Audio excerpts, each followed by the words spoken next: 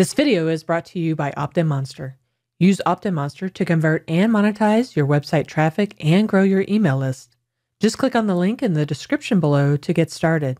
The first 200 people to use the coupon code WPBVIP will get 25% off OptinMonster. In this video, I'm going to walk you through how to create a content locker for your WordPress website.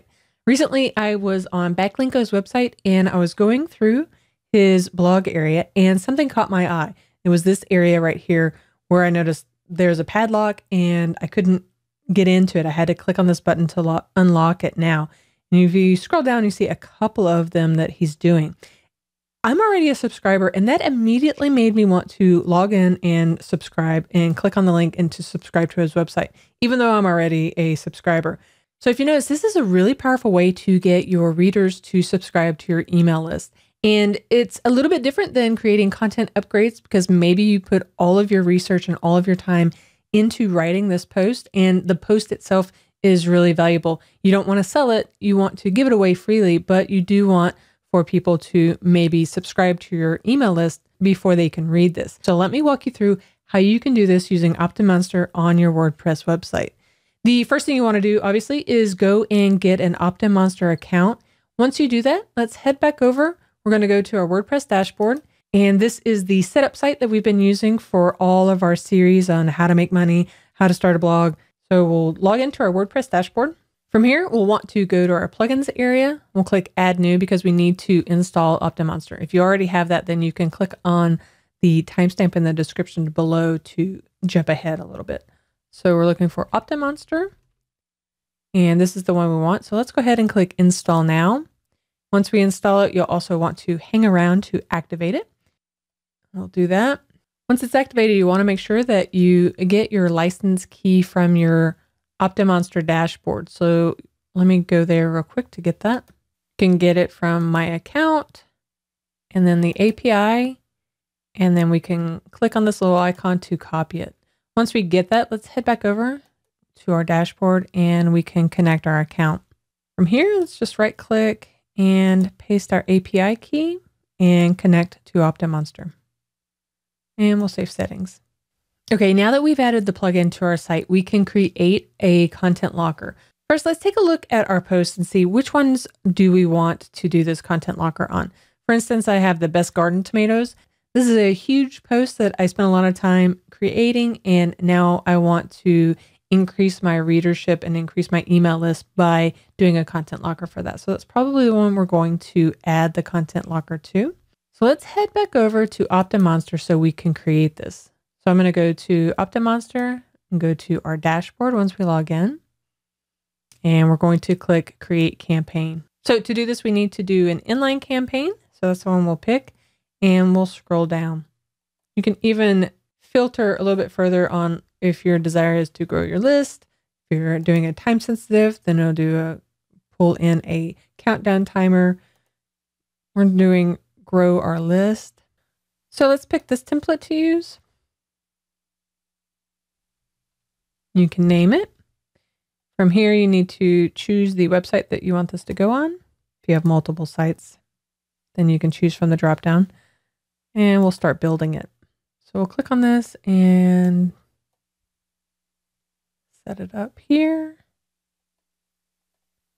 Change the name of the button. And what else do I want to do? Under inline settings, we need to decide if we want this to be content locked below. And with this, we're going to say yes. So we're going to toggle that, and you can do one of two things. The obfuscation. The obfuscation will simply make it blurred out behind there so you can see it.